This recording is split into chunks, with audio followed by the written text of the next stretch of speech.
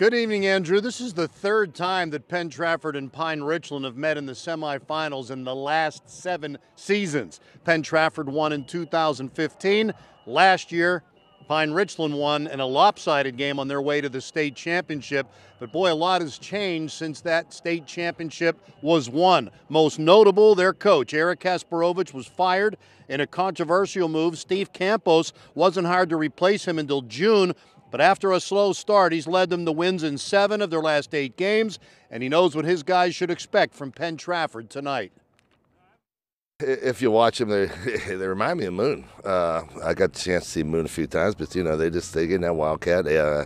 Quarterback's a good runner, Five's a good runner, and they got some big beef up front. And it's just going to be one of those games that we got to stop the run, and they're going to have to stop the run and the pass. So. And they can pass when they want to. They don't throw the ball deep very often, but they throw it to sticks.